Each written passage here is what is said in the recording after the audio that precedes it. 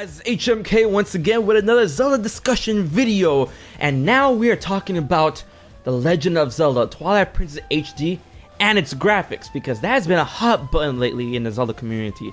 Does the graphics really look the same? Did they improve nothing? Is it a lazy remaster or a remake? We're gonna discuss that right now. And with me, I've got our very good friend of mine. Please, everyone, welcome ZeldaMaster Luke. Hey guys, I'm here. Yeah.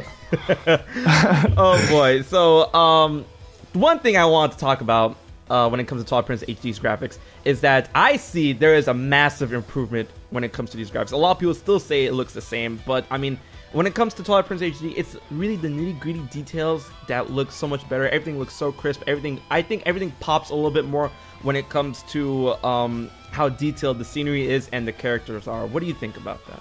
Yeah, it really shows how crappy Wii's resolution was. Like, honestly, it does. Because you're right. I can see it's like you put on glasses, pretty much. Like, I'm blind, so without my glasses, I can't see. That's what I feel like when I look at the original Twilight Princess and its HD version, because there's so many textures, and I didn't know that, and it looks so nice. It looks like it's pretty much emulated on a computer or something, but it's not, which I think is really cool. Like, obviously it didn't look as good as like people wanted it to, but it looks really good for a remake.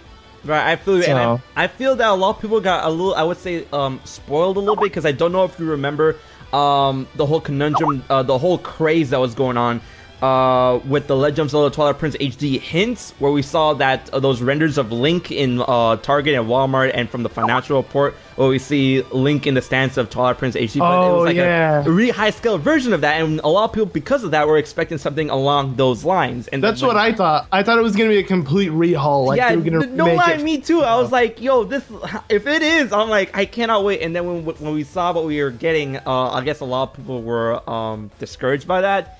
And I remember a lot of reactions when they first showed it off at the Nintendo Direct back in November, that a lot of people were like, oh, why does this look the same? There's no difference at all. It looks lazy, it looks crappy. And it did look bad at the Nintendo Direct, though. Maybe because they were streaming it, or it wasn't, like, maybe they updated it a little or something. I don't know. I wasn't too impressed with it. Like, when I saw it, I'm like, oh god, this looks like it's emulated. But then when you really look at it, it's like, okay, it may look like it's emulated, but like, what else could they do? They'd have to literally remake everything for what it's worth if they want to make it look better, like better than it should. So like, I'm happy with it. Plus, I've gotten so used to like high resolution games that I don't want to play Twilight Princess on the Wii. I really want to play it upscaled in 1080p now. So right, it seems really necessary for them to make it. Nice.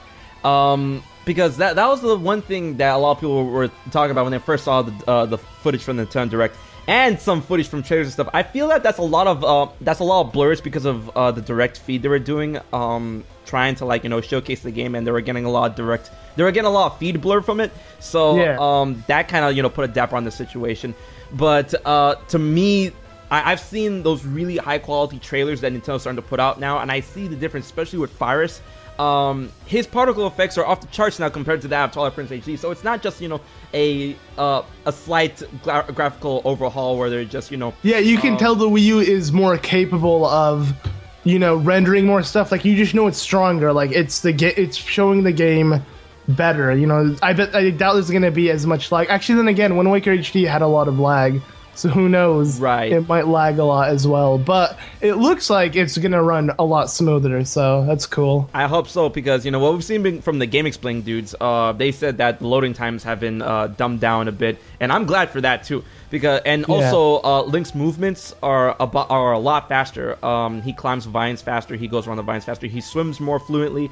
Epona is supposed to be controlled better in Twilight Princess HD. A lot of people complain about it, but I didn't really see a big issue with Epona's controls. Only when you had to attack a lot of things in those two, I would say those two missions where you had to recover Colin and you had to protect Ilia and Telma from those people going into Kakariko Village. But I'm glad that you brought up Wind Waker HD, because a lot of people are comparing the two graphical styles and the two graphical overhauls each other, and they're saying that because Wind Waker HD's graphical overhaul was so much better than that of Twilight Princess HD, and it really isn't, because if you really notice about the game, Wind Waker HD, they didn't upscale the graphical polygon count. They didn't add more textures. All they did was up the color palette. They increased the lighting effects. They added more shadowing, more dynamic shadow and bloom effect to the game, which looks beautiful. Don't get me wrong, but a lot of people are saying that, oh, we got a lot more with Wind Waker HD. Twilight Princess HD does not up the scale. Wind Waker HD, the thing with Wind Waker is that it's a cel shaded game. It's going to look a lot better along the lines because it's more colorful. It pops more. Of course, it's going to look better on the surface level, and it's going to age way better than that Twilight Princess HD because Twilight Princess is a realistic game. They can't really do the same kind of things and get the same kind of effects in Twilight Princess HD as they did in Wind Waker HD. All they can do is, you know, I would say balance out the colors, which I do see in Twilight Princess HD. The colors look great. They don't bleed into each other like they did on the Wii. And, you know, and all of the, I would say the nitty gritty, it's like the details that you have to notice. I feel that Wind Waker HD, it looks better on a surface level, but Twilight Princess HD looks better on a more detailed level. But I want to hear your thoughts. Yeah, no, because we were talking about this earlier, like how people always compare it to Wind Waker HD, and it's just like, well, if in reality, most likely, you know, Twilight Princess got the exact same makeover Wind Waker HD got. It's just, it doesn't hold up to nowadays because it looks worse, because Wind Waker has cartoony graphics, Twilight Princess aimed for realistic, so they'd have to update the graphics entirely to make it more modern nowadays. So that's the one thing people don't get. They don't look at it as in, oh, it's just kind of like an upscale and that's all it is, instead of, you know, oh, this is a remaster, because Wind Waker looked like it was a remastering of the original, but it wasn't. It was literally an upscale, just like Twilight Princess HD. And that's the one thing everyone, I guess, doesn't notice. So that's why people keep comparing it to Wind Waker HD. They're like, oh, this is way worse, but it's not. It's exactly the same.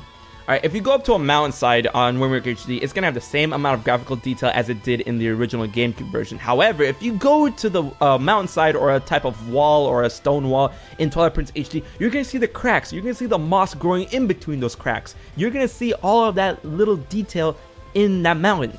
You know, it's way more noticeable, and it has so much to it, and it's actually a 1080p game that shows, because Wind Waker, look at the sea, it's just blue. It's a solid color of blue. And now, like Twilight Princess, we look at the grass and it's like 100 different like textures, and you know, it's like this constant like really cool pattern on the screen. It looks really realistic and it looks really nice.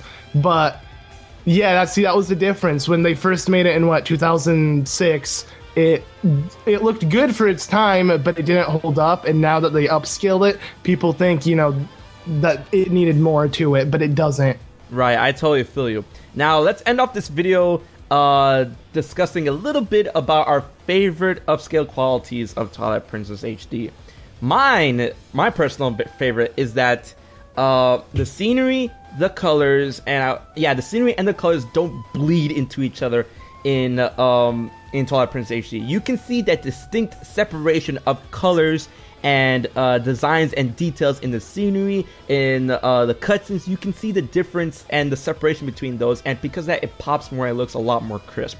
That's my favorite part of Twilight Princess HD. What's yours? Straight up, okay, so I wanted to buy the GameCube version of Twilight Princess, and I did, for one reason, and that is so I can play the whole game with free camera control, because in the Wii version, they didn't allow you to have that because you have to use the Wiimote and nunchuck. Right. So now I can play it in 16:9, so, you know, the resolution the Wii had, which is something I really liked, but with all buttons, and I get to use the 360 camera control, which wasn't available in the Wii version, which I thought was really dumb. Like, the GameCube had such a better feature and better controls, but it didn't support 16:9, and that's what forced me to play the Wii version, because I wanted to have, you know, actual resolution to fit my TV, like a widescreen TV or something, instead of have it stretched out. So it's really cool how I'm going to play the game the way it should be, you know, like with the controller or my gamepad or whatever, because I doubt there's going to be any motion controls in this game. It's going to be a lot like Wind Waker. So that's going to be really cool. Right, I totally feel it. And I want to know what you guys think. What is your favorite thing looking forward to Twilight Princess HD? Leave it in the comment section below. And what do you think about the graphics in our discussion? Please leave all your thoughts in the comment section below. And while you're at it, rate the video and subscribe for more Zelda news and discussions. Remember guys, Twilight Princess HD launches in March. Very soon, less than a month away. And also, be sure to check out ZeldaMaster Luke's channel for more Zelda content. He's in the middle of a Skyward Sword Let's Play, right? Yeah, hopefully I finish it one day. All right, cool. Okay, so guys, this has been HMK and ZeldaMaster Luke, and until next time, we will check you guys later.